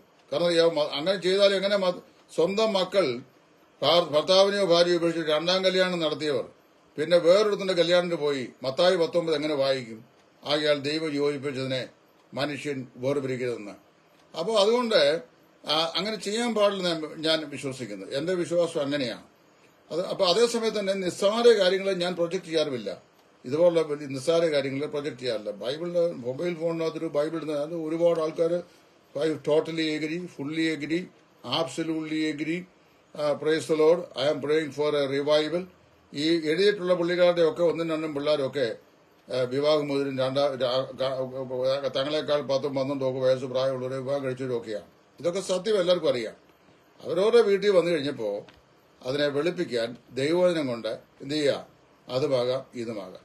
അപ്പം നമുക്കൊരു മോഡറേറ്റ് സ്റ്റാൻഡ് വേണം. അപ്പോൾ ആ മോഡറേറ്റ് സ്റ്റാൻഡ് എന്താണെന്ന് ഇനി ഞാൻ പറയാൻ പോകുന്നത്. ഈ വീഡിയോ നീണ്ടു പോകാതിരിക്കാൻ സൂക്ഷിക്കാം. ഒന്ന്, ഏതെങ്കിലും പെൺപിള്ളേര് ഒരു ലിപ്സ്റ്റിക് ഇട്ടാൽ ഉയ്യോ ഗുരുതരമായ പാപം.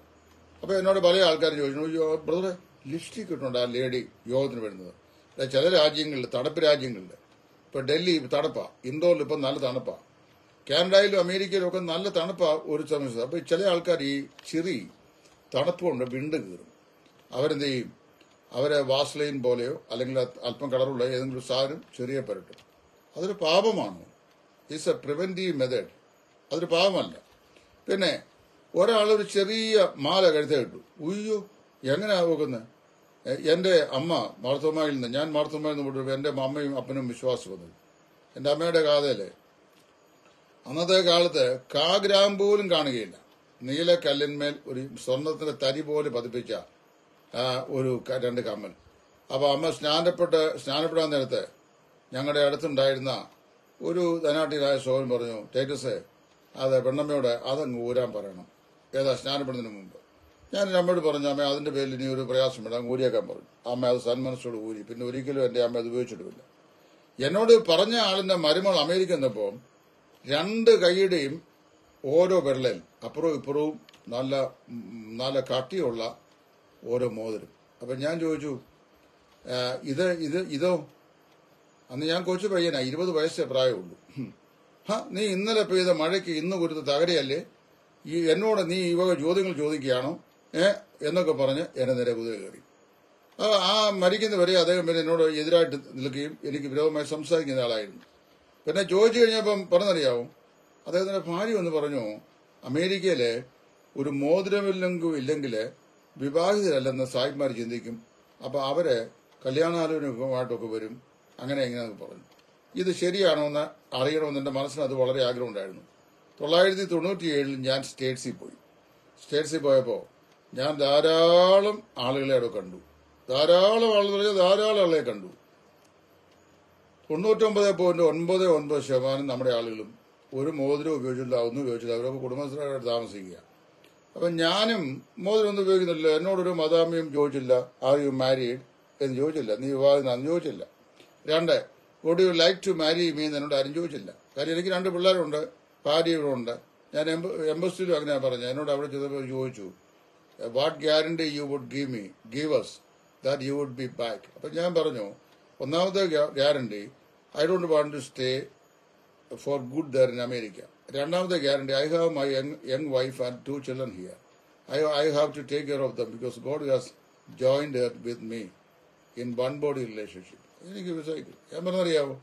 അപ്പോ ഇതൊക്കെ ഓരോരുത്തരുടെ അവസരവാദമാണ്. അവിടെ ചെന്ന കയ്യെ മോതിരം കണ്ടില്ല, ഉടനെ സായിപ്പ് കല്യാണം ആലോചിക്കുന്നു. എന്നോട് പറഞ്ഞാണ് നല്ല കാര്യമാണോ? എന്നിട്ട് 6 മാസം താമസിച്ച എനിക്ക് ആരും കല്യാണം ആലോചിച്ചില്ലല്ലോ. അവിടെ മോതിരമിടാത്ത എത്രയോ നൂറുകണക്കിന് വിശ്വാസത്തിലെ കണ്ട് അവരെ ആരും കല്യാണം, അവരൊക്കെ അവരുടെ ഭർത്താക്കന്മാരും ഭാര്യമാരും ഒന്നിച്ചു വീഴുന്നത്. ഇതൊക്കെ ചുമ്മാ അവസരവാദം എന്നുള്ളൂ. മനസ്സിലായോ? ഇതൊക്കെ ഉപയോഗിക്കണം. ഇനി 2, ഇത് മോതിരം ഉപയോഗിച്ചുകൊണ്ട് എൻ്റെ ആത്മീയത താഴെ പോകുമോ? അതും പോവുകയില്ല. ഞാൻ കഴിഞ്ഞ ദിവസം പറഞ്ഞതിൽ ഒരു വീഡിയോയിൽ പറഞ്ഞത്, ഞാൻ നോർത്ത് ഇന്ത്യയിൽ കഴിഞ്ഞ വർഷത്തിൽ പോയി. ഞാൻ ഒരു 4-5 സഭകളിൽ ചെന്നു. 70% ആൾക്കാർ ആഭരണധാരികളാണ്. മാലയിട്ടിട്ടുണ്ട്, മോതിരം ഇട്ടിട്ടുണ്ട്, ചിലർ കമ്മലും കുത്തിട്ടുണ്ട്. അവിടെയുള്ള എൽഡേഴ്സിനൊന്നും യാതൊരു പ്രയാസമില്ല. വിശ്വാസികളൊന്നും അത് നോക്കാനേ പോകുന്നില്ല. വളരെ സന്തോഷകരമായ ആരാധന. 1.25 മണിക്കൂർ ഞാനിവിടെ പ്രസംഗിച്ച് 48 മിനിറ്റ് അവിടെ 45 മിനിറ്റ് അവിടെ സംസാരിക്കുകയാണ്. പ്രസംഗിച്ചുകൊണ്ടിരിക്കുമ്പോൾ വൺ ഓഫ് ദി എൽഡേഴ്സ് എനിക്ക് നോട്ട് തന്നു, don't stop it, please go on എന്ന് തന്നു. ഞാൻ പ്രസംഗിച്ചു. ആർക്കും ഒരു ഹിൻഡ്രൻസ് ഞാൻ കണ്ടില്ല. ഇത് കേരളത്തിൽ വന്നു കഴിയുമ്പോൾ ഇവിടെ കണ്ടോ, അവൻ അനാത്മീയനാണ്. അതുപോലെ തന്നെ ഇപ്പോൾ എൻ്റെ മുഖത്ത് മീശ ഇരിപ്പുണ്ട്. അപ്പം നിങ്ങൾ നോക്കിയേ, കേരളത്തിൽ ഈ മീശ മുഖത്തുള്ള 3, 4, 5 സുവിശേഷന്മാരേ ഉള്ളൂ. മറ്റേ എല്ലാം 2 പോലെ പഠിച്ച് നടക്കുന്ന പാർട്ടികളാണ്. കാര്യം ആത്മീയം കൂടിയിട്ട്. എന്നോട് പലരും പറഞ്ഞു, അതേ ഇതൊക്കെ വെച്ചൊക്കെ നടന്നു കഴിഞ്ഞാൽ അതുകൊണ്ടൊക്കെ ശുശ്രൂഷിക്കുന്നു ആരും വിളിക്കാത്ത. എന്തൊരു തരംതാണ കാഴ്ചപ്പാട്. പുരുഷന്റെ മുഖത്ത് ഒരു മീശ ഇരുന്നാൽ, അതുകൊണ്ട് ഇവിടെ വന്ന ബ്രിട്ടീഷുകാർ നോയൽ സാഹിബ് ഉൾപ്പെടെയുള്ള ആൾക്കാരുടെ മുഖത്തിരുന്ന പിന്നെ എന്നായിരുന്നു? മാങ്ങാണ്ടിയായിരുന്നു, മീശയിലായിരുന്നു. അപ്പം നാഗൽ സാഹിബില്ലായിരുന്നു, നോയൽ സാഹിബിലായിരുന്നു. ബ്രിട്ടീഷുകാർക്ക് മീശ വയ്ക്കാം. കേരളത്തിന് എടുത്താൽ മതി, ഞാൻ പട്ടി നോക്കി കൊല്ലിക്കണം. ഇതൊക്കെയാണ് നമ്മുടെ കാഴ്ച. അങ്ങനെ പറഞ്ഞു എന്ത് ചെയ്തു? ഇതിങ്ങനെ അതപ്പൊതിച്ചു. അപ്പം ഞാൻ പറഞ്ഞത്, നമ്മൾ വേദപുസ്തകത്തിന്റെ ഒരു വേർഷൻ ഒരു മൊബൈൽ ഫോണിൽ ഉപയോഗിച്ചാൽ അത് പാപമല്ല. എന്നാൽ വേദപുസ്തകം കൊണ്ടുവരാതെ മൊബൈൽ ഫോണുമായിട്ട് ആരാധനയോധന വരുന്നത് നല്ല രീതിയല്ല. നമുക്ക് വേദപുസ്തകം കയ്യിലേക്കിട്ട് മൊബൈൽ ഫോണിൽ ഇരുന്നോട്ടെ, പക്ഷേ വേദപുസ്തകം കയ്യിലേക്കുന്നത് നല്ല സാക്ഷ്യമാണ്. കഴിയുമെങ്കിൽ അത് കൊണ്ടുവരണം. 2, ഇനിയും വേദപുസ്തകം എടുത്തുകൊണ്ട് വരാൻ കഴിയാത്തൊരു സാഹചര്യമായിരുന്നു. പക്ഷേ ഒരു മൊബൈൽ ഫോൺ അത് ബൈബിൾ ഉണ്ടെങ്കിൽ അത് വായിച്ചുകൊണ്ട് അത് തെറ്റൊന്നും ഇല്ല. ഇങ്ങനെയുള്ള കാര്യങ്ങളെ ബലഹീന മനസ്സാക്ഷിയുള്ളവരും ബലമുള്ള മനസ്സാക്ഷിയുള്ളവരും തമ്മിലുള്ള വാദോന്മുഖമായിട്ടാണ് പൗലോസ് പറയുന്നത്. ഒരുത്തൻ മാംസാഹാരം കഴിക്കാമെന്ന് വിശ്വസിക്കുന്നു, മറ്റൊരുത്തൻ സസ്യാഹാരം മാത്രമേ കഴിക്കാവൂ എന്ന് പറയുന്നു. അപ്പോൾ വേറൊരുത്തൻ പറയുന്നു, ഇല്ല എനിക്ക് അങ്ങനെയല്ല, എനിക്ക് മാംസം കഴിക്കണം. പക്ഷെ അവിടെ പൗലോസ് ഒരു വ്യവസ്ഥ വെച്ചു. ഒരുത്തൻ ദുർബല മനസ്സാക്ഷിയുള്ള തൊട്ടതിനെല്ലാം ഇങ്ങനെ ഇടർച്ച ഉണ്ടാകുന്നു. അപ്പൊ അവന്റെ ദുർബല മനസ്സാക്ഷി മൊത്തം ബലഹീന മനസ്സാക്ഷി മൊത്തം നീ എന്ത് ചെയ്യരുത്, അവന്റെ സാന്നിധ്യത്തിൽ വെച്ച് മാംസം കഴിക്കരുത് എന്ന് പറഞ്ഞാൽ നിനക്ക് മാംസം കഴിക്കണം.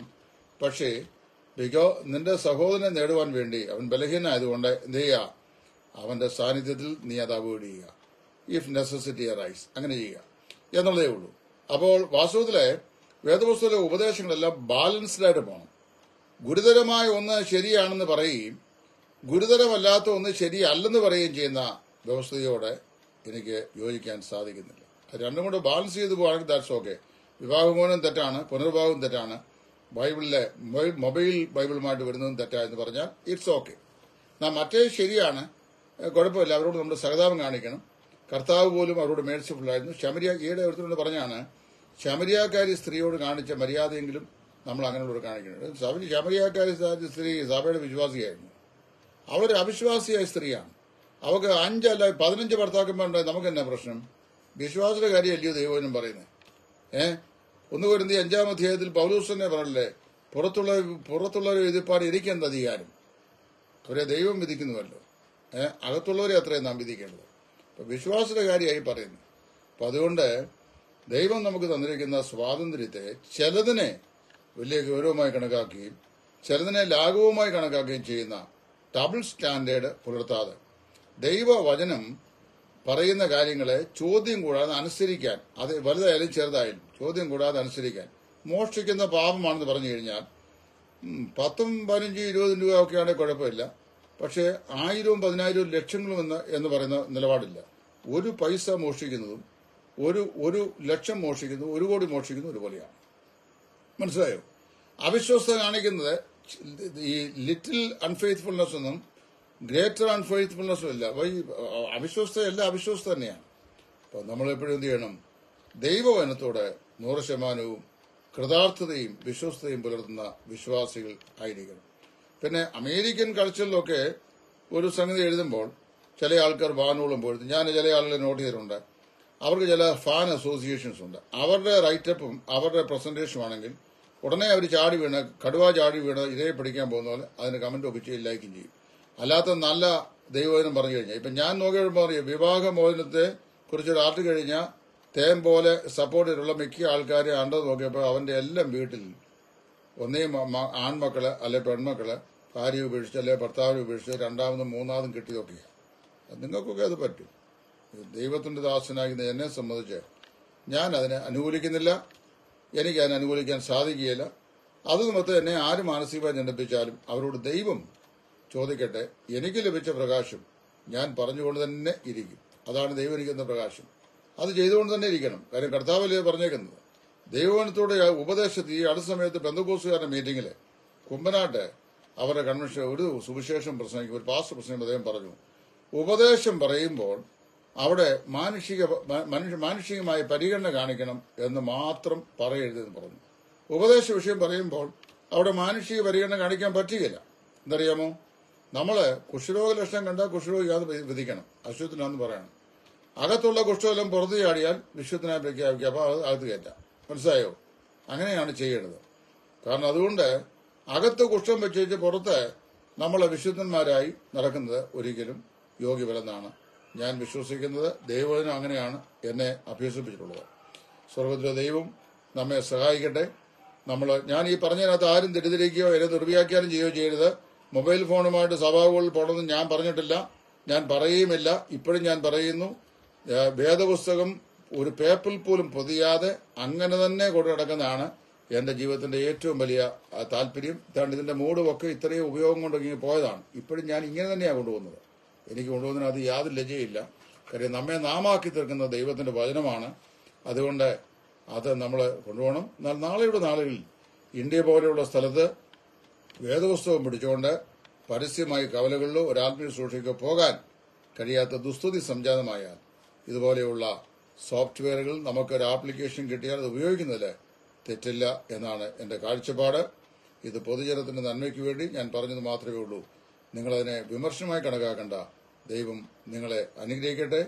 കർത്താവിന്റെ ശുശ്രൂഷയിൽ Suviseshakan Titus from ഇടയാറുമുള്ള. God bless you.